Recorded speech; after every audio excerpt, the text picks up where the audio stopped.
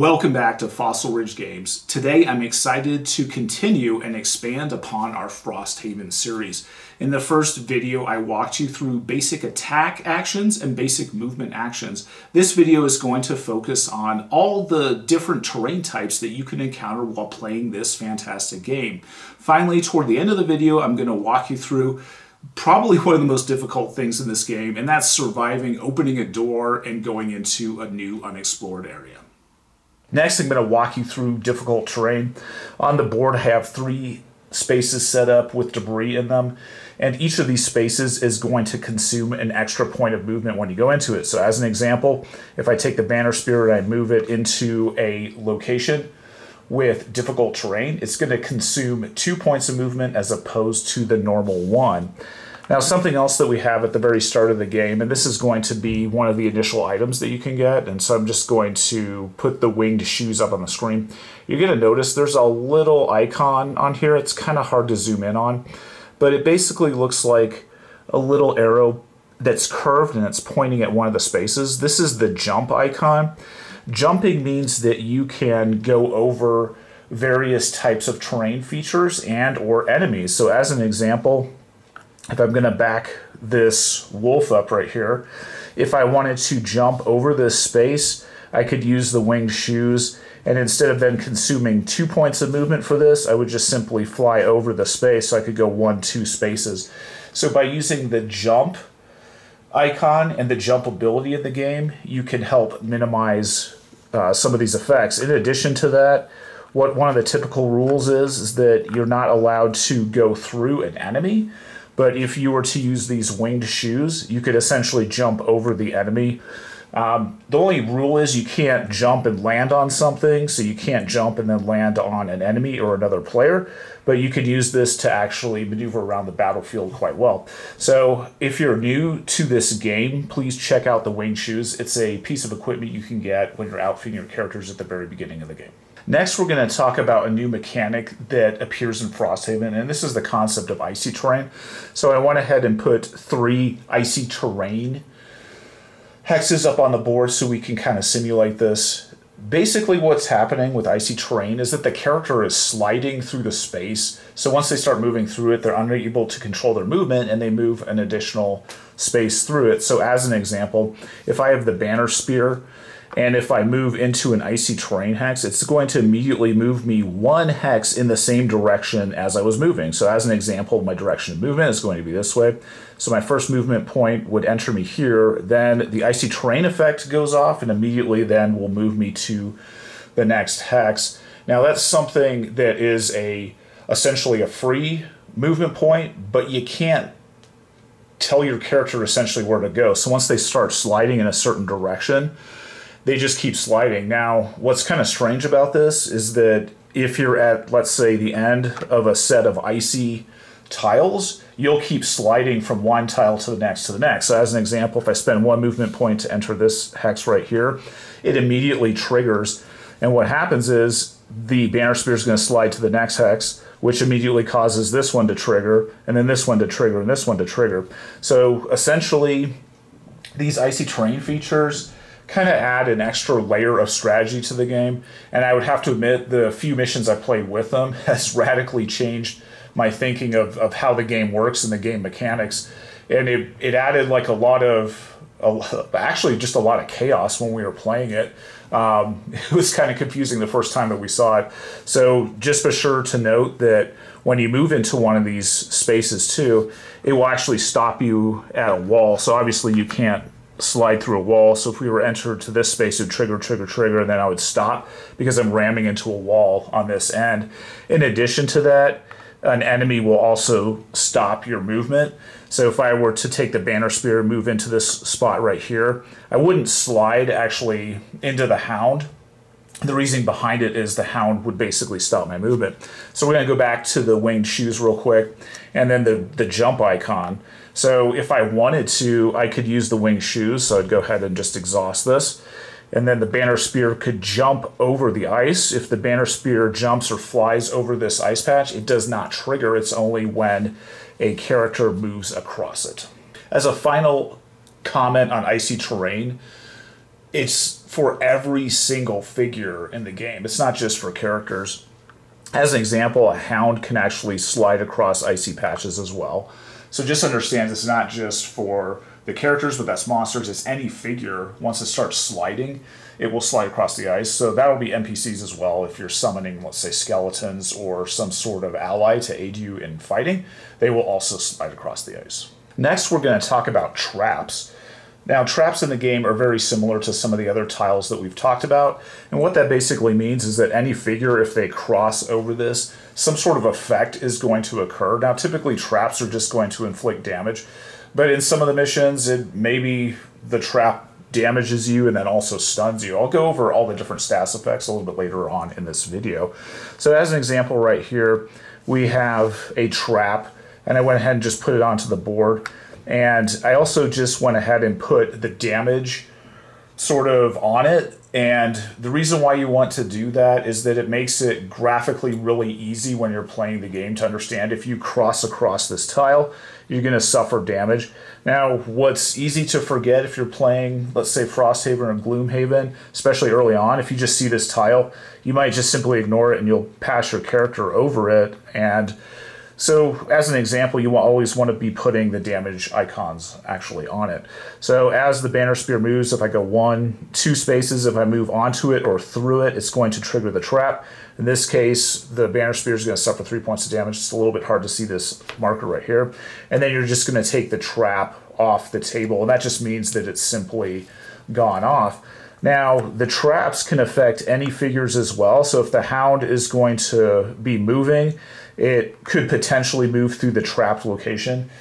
As I get into how enemies move a little bit later, there's going to be a specialized video on this. Typically, enemies are going to just simply walk around the trap, and you're going to also walk around the trap if you can. Where traps kind of come into play is that if you have several of them, let's say, massed up in a line or maybe around a doorway or something like that, it really makes it inhibitive for you to get through the area without triggering it. Something else I'm going to mention too is our winged shoes again and the jump icon. So you can go ahead and, let's say, exhaust these shoes during your movement phase. The banner spear can now jump over the trap if you jump or fly over the trap, or if you teleport from one location to the other, you're not typically and you're not physically going over the trap, so it will not trigger. So keep in mind that your winged shoes and jump abilities work well at mitigating trap damage as well. Next, I'm going to talk about hazardous terrain. So as an example, I went ahead and put this sort of lava-looking tile onto the board, and notice I also put damage on it as well. Now, the difference between traps and hazardous terrain is that when you pass over a trap, the trap is actually physically removed from the map, but hazardous terrain will remain throughout the course of the mission unless some sort of unusual special effect mitigates it and removes the tile. So, as an example, this lava pit is always going to be there, and I went ahead and just put a 3 on it to denote, as an example, it's going to hit you for 3 points of damage if you pass through it. So the same rules are going to apply. You can jump over a tile. So as an example, I can jump over this lava/fire tile and avoid the damage. Same thing with the enemies. This hound, if it passes through this tile, it's going to suffer damage. It's going to suffer damage every single time it goes through that tile. So something else I want to kind of show you is, well, how do you know how much traps and hazardous terrain actually do? So what I did is I went ahead and just grabbed the Frosthaven rulebook, and on the very back panel of the basic rulebook, and I'm going to try to zoom in on this, there's a table and it has scenario level listed. So what we're going to see is that there's a trap damage line on here, and there's also a hazardous terrain line on this chart as well. So this is just a reference kind of when you're setting up the map or the mission, and you're just gonna cross-reference what your scenario level is. Typically when you start the game, if you're playing it on normal mode, your scenario level is just going to be 1. So a trap's going to do 3 points of damage, and hazardous terrain is going to do 2 points of damage. Alright, so next we're going to talk about pressure plates, and there are some specialized tiles in the game. I'm going to try to zoom in on this as best as I can and then place it back on the map. A lot of the scenarios in Gloomhaven and Frosthaven, if you step or end your movement on this, so let me actually just rephrase that. You have to be standing on the pressure plate. So something has to stop its movement and end its movement on the pressure plate. Then something typically happens, and then you reference one of the entries in the campaign book. It'll tell you, hey, if this pressure plate is stepped on, go to blah, blah, blah, and then some sort of effect happens. One of the common things that happens is that it's like linked to a door. So if, let's say, the banner spear steps on this thing, it'll sometimes unlock or open a door. That's a pretty typical mechanic in Gloomhaven and Frosthaven. So something else that can occur is that anything standing on the pressure plate can cause it to trigger. So maybe you can somehow get the Hound to stand on the pressure plate and then some sort of effect occurs. Same case in point, though. If you do the winged shoes, you're going to move across the pressure plate, which is kind of irrelevant. You have to stop your movement on the pressure plate for it to actually trigger. Let's have a quick discussion about looting and loot tokens and treasure chests in Gloomhaven / Frosthaven. As an example, on the screen, I now have the Banner Spear. I also have the Blink Blade, which is another basic character in the game. Let's say it's the Banner Spear's turn, and the Banner Spear is very good at eliminating enemies. This Hound has been slain in combat. So what that's going to do is I'm going to replace the slain model, the slain figure, with one of these loot tokens. It's going to go onto the map at the exact location that the enemy was defeated. Please note that this is just where an enemy is defeated. Now, what that means is that characters in this game can loot. And the most basic way to loot is you just simply move your character onto a tile, but they have to end their movement on that tile. And at the end of that turn for the round, they're going to just simply take this loot token off the board, and then they're going to go to a corresponding loot deck. Now, the loot deck is going to be dependent upon which mission you are actually playing. So at the start of the mission, there's going to be a table in the scenario book that's going to tell you what goes into that loot deck. So when you simply pull one of these tiles off the board, you pull just the top card from that deck and you place it near your character. So different types of loot that can appear in the loot deck. The most simple one is gold. You can gain gold at the end of the mission based upon what your scenario level actually is. So we're going to go to the table at the back of the book again, and we have the gold conversion section on the book. So that just means at the end of that mission, you're going to get 2 gold for each loot that you pulled from that deck that's actual gold. Other things that you can find are crafting components. So things like wood and steel ore and fur to help you improve your Frosthaven village. So a lot of those crafting resources can be used to build buildings. You can also build craftable items. In addition to that, there are alchemy components, and alchemy components can be used for crafting various potions. Next up, I'm going to show you what's on the map. This is a treasure chest, so kind of the same thing. If the Blink Blade ends their turn on a treasure chest, you can go ahead and remove the treasure chest token from the map, and then typically in the scenario book it's going to tell you go to a certain entry and it's going to tell you what was actually in that treasure chest. Finally, what we're going to talk about, and I'm going to make things a little bit more interesting by putting numerous loot tokens onto the table, is that okay, so let me just back up a second. If I pass through a space, I don't actually pick up the loot token. Monsters, if they end on a space, typically do not perform looting, although some monsters can loot and remove loot tokens from the map. Monsters aren't going to be looting if they just simply end up on a spot with a loot marker or a treasure chest icon. Next, I'm going to show you a card right here, and this is a basic card from the Blink Blade, and you're going to notice in the top panel there is this symbol. It's 2 circles with an arrow pointing up, and there's a 1 next to it. This is going to be a loot ability, so when this thing goes off, the Blink Blade can pick up any treasure or loot anything that's 1 space away from it. So as an example, I'm going to take the Banner Spear off the board. If the Blink Blade performs this action, it can pick up this, and it can loot this chest as well. So what makes the game a little bit more versatile is some of the characters do have these loot action cards, so be on the lookout for them. And typically they're a 1, but you can have some special abilities that probably even go up to a 2 or even higher. Now, note that makes kind of positioning your character important at the end of a round. So as an example, let's say the Blink Blade is up here. Maybe they want to come down and then loot these two different ones on their turn. So they do a move action, which is the bottom panel. Then they come over here, and on the top panel, they're going to go ahead and spend this card. When they perform that loot action, both these come off the table, and the player playing the Blink Blade would thus then draw 2 cards instead of 1. You're going to be drawing 1 per each of these loot tokens you picked off the board.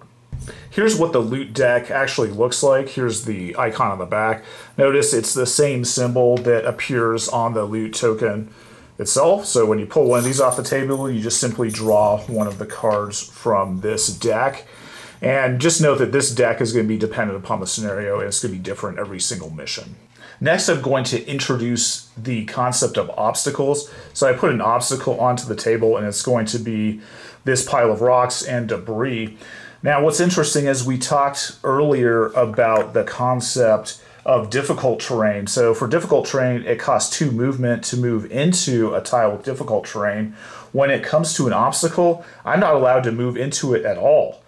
So I cannot end my movement on an obstacle ever, even if I'm flying or if even I'm jumping. Now, I can still use jump to go across the obstacle, okay? But I can never end my movement on it. Same thing with enemies. If an enemy doesn't have flying or jumping, it cannot pass through this at all, and it has to go around this obstacle. So something else that we have talked about are a whole host of other different tiles. So I'm going to go ahead and start placing them back onto the map. So we had our hazardous terrain, and then we also had our trap as well. And then we also have our icy terrain.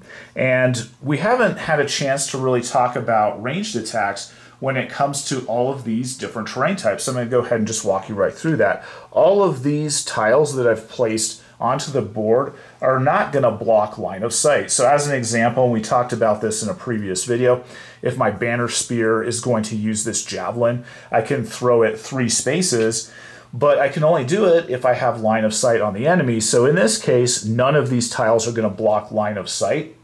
Although they can interact with me moving in a negative manner or a different manner, there are going to be no effects when it comes to throwing or shooting across a tile such as the ones I have displayed on the screen.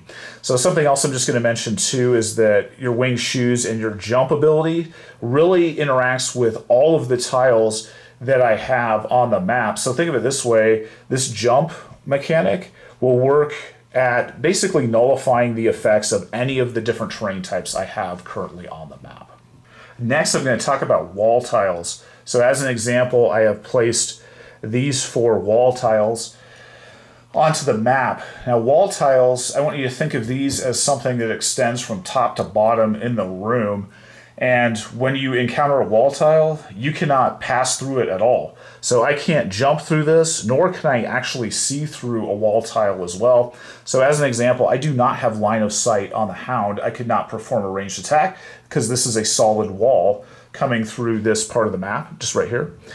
In addition to that, so I can't jump through this. I can't walk through it either. So really the only option I have would be to walk around this. Now later on in the game, we're going to talk about teleportation, and so we can have a quick discussion on that. But just note that sometimes when you're setting up, and it's pretty rare, sometimes you'll find walls in the middle of a room, and thus it's something you cannot shoot through, you can't jump through it, nor can you move through it normally. We're going to close out this video with a discussion of probably the most dangerous mechanic in this game, which is opening a door.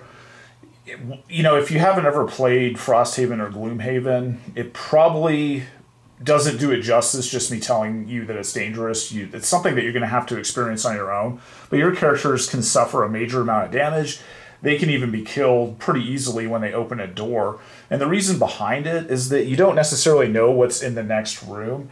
And when you open a door, all monsters on that given turn get to attack and move and act, even if their initiative marker has passed. All right, so we're going to go through a basic example of a turnaround with our three sort of characters that are on the board. We have a Hound, we have the Bone Shaper, and we have the Banner Spear. The Bone Shaper is the green character on the table. It's one of the basic characters that starts in the game.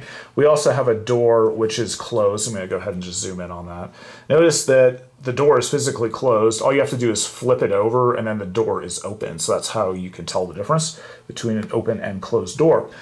So the characters are going to start in this left-hand room, but they don't actually know what's in the right-hand room until the door opens. It could be monsters, it could be empty, there could be treasure or traps or a whole host of other things that appear in the next room. That's what kind of makes the game fun and exciting. You don't know what's in there until you open the door. So on our turn round, we're just going to go through it. We have Hound, Bone Shaper, and Banner Spear. So we're going to just say that the Hound does its turn. It's going to perform some sort of attack. It hits the Bone Shaper for a few points of damage. Next is the Bone Shaper's turn. It performs an attack action, eliminates the Hound. When it eliminates the Hound, a treasure icon pops onto the map. So in this case now the Bone Shaper still has a move action, which is the bottom part of the card, moves and goes 1-2 spaces. When it ends up on this space, we flip the door token over. And as a result of that, then we show what happens in the next room. And what happens in the next room is that a Hound spawns in these two different locations. The Bone Shaper is now out of movement. So since it's the end of the Bone Shaper's turn, we go back to the initiative tracker and now we see, uh-oh, there's two Hounds on the board. And their initiative was before the Bone Shaper, which means that they immediately attack after the Bone Shaper's turn. So these two new Hounds that were placed onto the map can attack the same round that they are revealed. That's what makes opening doors so deadly. Now, as an example, let's say I have a bunch of ranged units in this corresponding room. Imagine they're now performing ranged attacks and their focus is going to be the Bone Shaper. So the Bone Shaper can take a horrendous amount of damage simply by opening the door. So in this example, now this new Hound and this other Hound get to attack immediately. So I'm just going to say that they do their attack. Maybe each one does 2 to 3 points of damage to the Bone Shaper. Next up, we're going to go back to the initiative tracker, and it's the Banner Spear's turn. When the Banner Spear gets to go, here's kind of the issue. Now we have sort of a roadblock at the front of the room, and the Banner Spear can't really get into melee range.